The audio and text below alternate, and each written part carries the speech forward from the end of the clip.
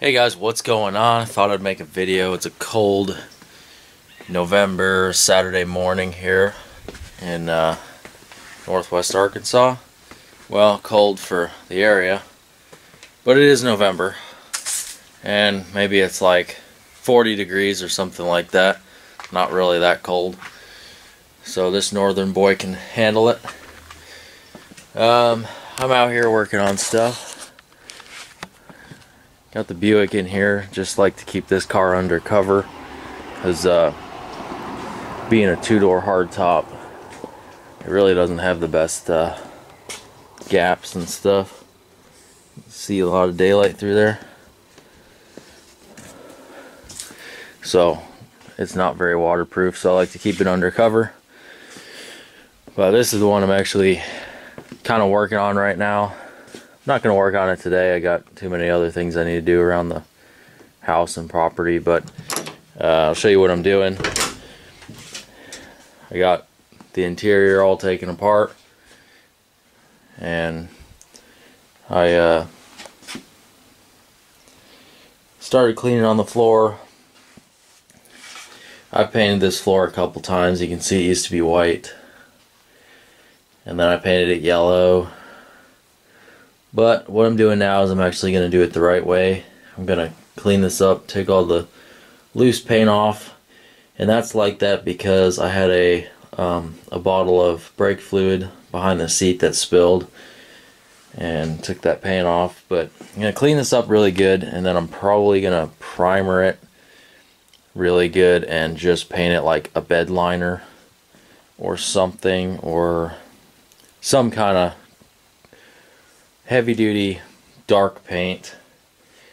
And then what I'm going to do is put sound deadening like Dynomat or something in here, probably a cheaper knockoff brand, and just insulate it back here too, and put a carpet in there, olive green carpet, which would have been the original. Well, it had a matte, but I can't even find like a molded mat for these trucks for some reason. If anybody knows a good brand that sells those, let me know, because I prefer to have the mat over a carpet, but I can't seem to find one. So I'm going to go the carpet route and get the olive green carpet that fits in here, and then do the sill plates. I need to put new weather stripping in this side. It was all coming off because I used the wrong kind of glue. The other side's good, and I'm just gonna kind of refresh this thing. It's been a long time since I've really done anything to this truck, and every time I work on this truck, it's very nostalgic. It brings back memories, because I've had this truck 10 years and I've taken it apart so many times, done so many paint jobs and stuff. Actually, a couple weeks ago, I didn't make a video of it. I haven't been making a lot of videos lately, but I got this all sanded down smooth, because this was a horrible paint job I did that had so much orange peel and runs in it, and I sanded it all smooth, and I clear coated it, and it looks so much better. It's kind of like a fake patina, but it looks almost real. I like it. You can even see some of the original ochre color, or however you say that, color coming through here. So this is probably the way it'll stay for a while. I always say that and I end up doing something else. It's been painted a dozen times, but yeah, that orange peel and the runs and all that bothered me for years. I never did anything about it, so at least it's smooth now. But yeah, that's like the original color, and then I painted it yellow, and a couple times yellow, and that white is a primer I did on it. It was all yellow at one point. That's what this is. I did have it all yellow, and then I had the black, or the top black at one point. But yeah, that's all from me, which is kind of funny. But yeah, I like this old truck. I'm just refreshing the interior and I want to make it a little more comfortable. I did back a few months ago. I built a full exhaust for it because I had it dumped before the axle for years, and the drone was pretty bad, so I brought it all the way back down here, back out here, and it got rid of a lot of the drone. I like loud, but the drone is kind of annoying sometimes. It's still loud, but there's not so much drone in the cab anymore. I can actually talk to my girlfriend and carry on a conversation without having to yell over the drone. This tunnel here has been modified over the years, and it's just an absolute mess. You can see where I patched up the original 4-speed hole very poorly and left a huge gap right here. And then I cut this hole in here because I had a Turbo 400 floor shifter, and then I got rid of that and I got a column with the shifter. I found in a junkyard that whole column out of a motorhome. I got that for like 30 bucks back when I was living in New York. We had a junkyard that was really sketchy, but we got really good deals at it. And I bought a lot of parts from this truck when I was doing the swap out of there, and it helped me to do it really cheap. But yeah, this is an absolute mess. I'm gonna basically start over. I'm cutting this entire thing out, the whole top half of it off, and I'm gonna weld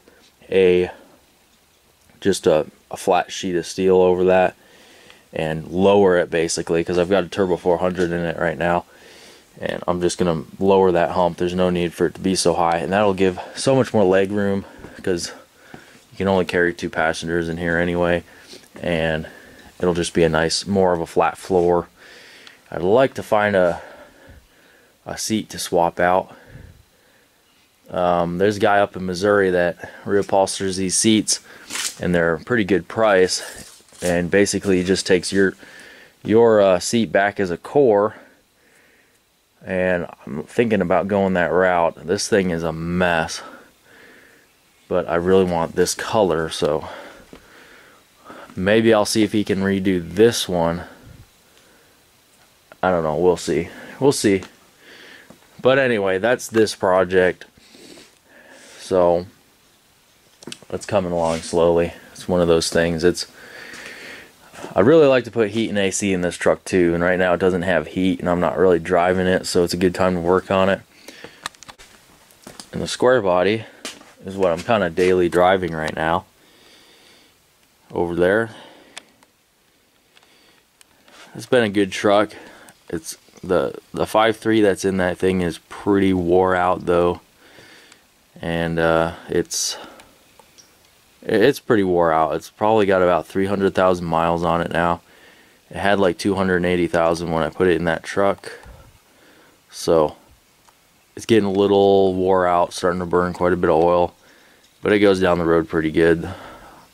But I just washed that thing yesterday because I'm gonna throw some clear coat on it, and this is all I use. It's a kind of a new thing that Rust-Oleum came out with. It's got that fancy spray nozzle on it. It works really, really good. That's what I used on the 57, and it turned out really good. I don't know how long it's gonna last before it starts falling apart, deteriorating. But from my experience with the Rust-Oleum clear coat, it really holds up for a while. I did this a couple years ago, and it's held up really good through a couple Arkansas summers. Still got some shine on it too.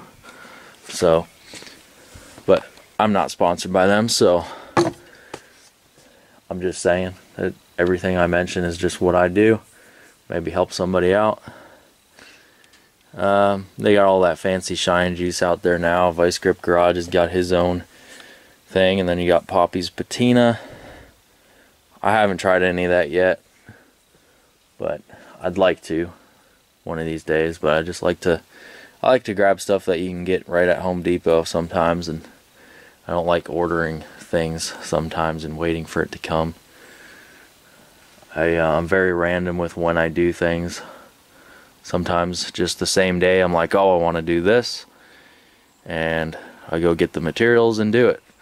So it's kind of random, but right now I'm gonna throw some clear on that thing, and it should kind of make it pop a little more and maybe protect the paint that's on there, what's left of it.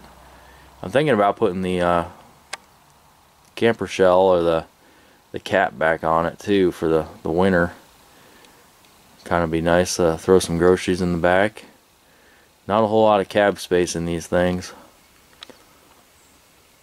but then again, the cap gets in the way for a lot of things, so I may not do that. I already went over this with some fine steel wool, made it smooth. Now normally I would mask off the window, but I'll just try to avoid spraying it.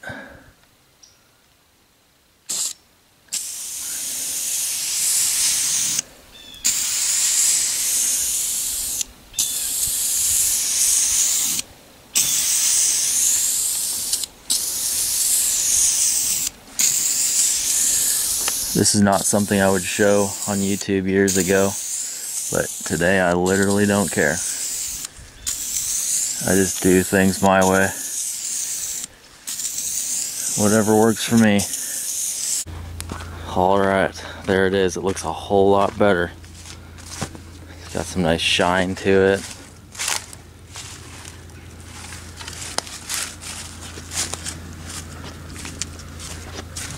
You can see the dents more though.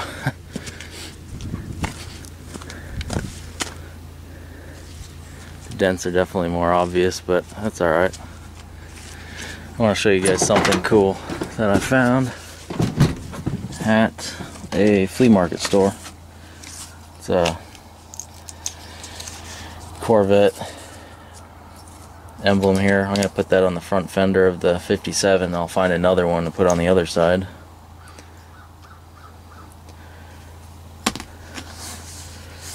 Cool. Alright, it's been a little bit since the last video clip. A couple weeks actually. Been busy again. Big surprise, right? But I'm working on the Tyrex here. I gotta wire up a fan and then this thing will be done. And again, I've done a lot of work on this thing. Rebuilt the whole engine. Some of you might have watched those videos, but man, what a project it was. Just put a new battery in it and put a muffler on it. It's a whole lot quieter now. So that'll be nice. And I had a switch on there for the fan, but it wasn't a weatherproof switch, so it went bad. Water got in it. So I got this one that hopefully will hold up a little bit longer. And I gotta take this battery core back and get some $10 for that. You know, every dollar counts these days.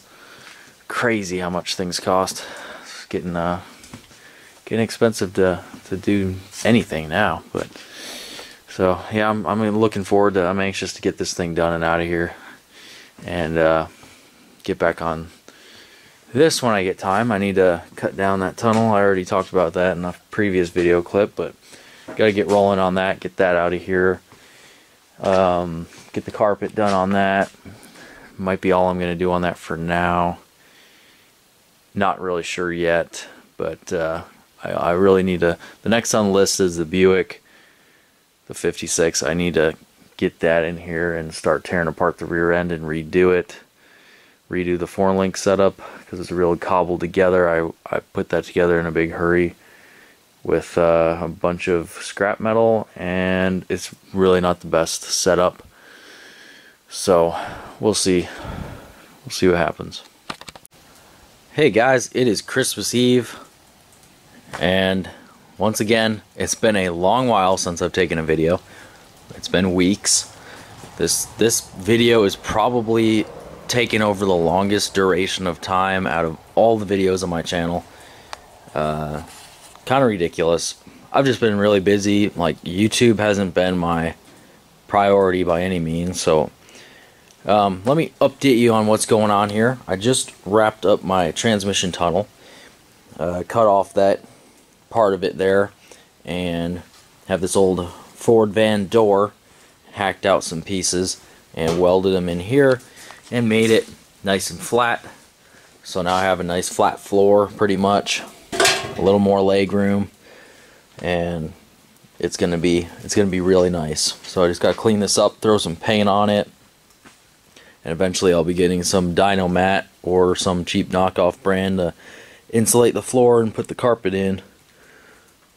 It's been a long time. I'm glad I'm finally putting some work into this truck. This is something I wanted to do for a long time, ever since I LS swapped it, because there's tons of room and there's no need for that high hump in the middle with that Turbo 400. So I'm glad to be getting this done. So yeah, thankfully I just got my bottle swapped out. Tractor Supply was open today, and yeah, I realized I was out of welding gas early this morning before I went to church, and grabbed my bottle and brought it in after church and swapped it out. So I was able to do this project, which is super rare because I always end up running out of gas right in the middle of a project on a day that Tractor Supply's closed, or late enough where it's not open anymore.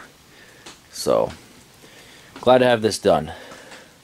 Big step in the right direction. I need to get this truck wrapped up and out of here so that I can bring the Buick in here. The Buick needs a bunch of work. The 56, I need to get that in here and park it in kind of this way with the front facing there, and get the back jacked up, take the rear end out of it, and do a whole lot of cutting and grinding, and grind and cut off all of the suspension stuff in the back and completely redo it and put a nice 4-link in it and get rid of the janky stuff I put in there about 3 years ago.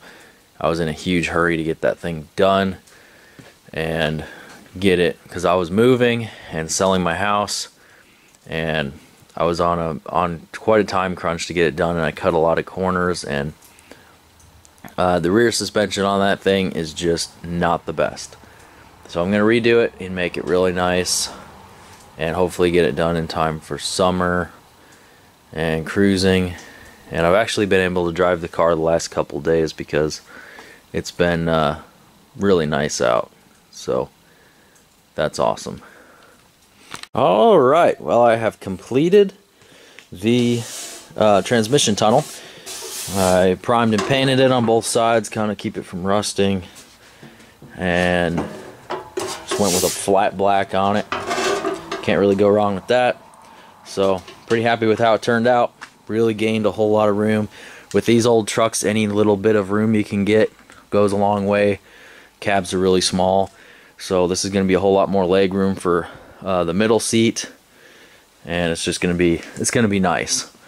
So I'm going to put that in there and kind of seal around it as well. You can see where I had sealed it before. But yeah, my plan is I'm going to get the cup holders that go in the ashtray. Don't need an ashtray. And I was going to paint all this black, but I'm not going to bother because it's going to be covered anyway, and it's got a bunch of layers of paint as it is. I'm going to put that sound deadening material down and then put a carpet in. And some of you original people that have been watching my channel for a long time, since the beginning, probably remember when I did all the work to this cab that was rusted out. Man, that was way back. Well, the older guys are going to laugh at me, but that was way back in 2013, 2014. I was working on the rust repair on this cab. Nearly 10 years ago. Crazy. Well, yeah, just about 10 years ago now. I think I did most of the work in 2014, summer of 2014, but yeah, not the best. I was 15, 16 when I was working on this. And you can see where I did the work, but it was a really good learning experience. I did the rocker panels, and this gap here is not right at all. Nothing's right on it. Had to do the cab corners. A lot of stuff. It's even worse underneath. You can see right there where I welded the new what do you call that, cab support thing, whatever. And over there you can kind of see the bottom of where I welded everything. It's just kind of rough, but it works. I'm not really that picky. And I probably wouldn't have even fixed it nowadays. Well, I would have, but I wouldn't have done it the way I did. I would have probably not fixed it and threw stop signs down, or just put a whole new floor pan in it. I don't know. Either one extreme or the other. But it was pretty rough. But it works. The door's shut really nice. So, yep, it's good to be getting some work done on this truck. It's been a long time, but I really need to get this thing out of here and work on the Buick and redo the rear end. Maybe I'll do some videos on that. And I also need to fix the coolant leak as well, which is something that keeps leaking. It's a thermostat housing. I've fixed it like 3 times, and it always seems to spring a leak. Anyways.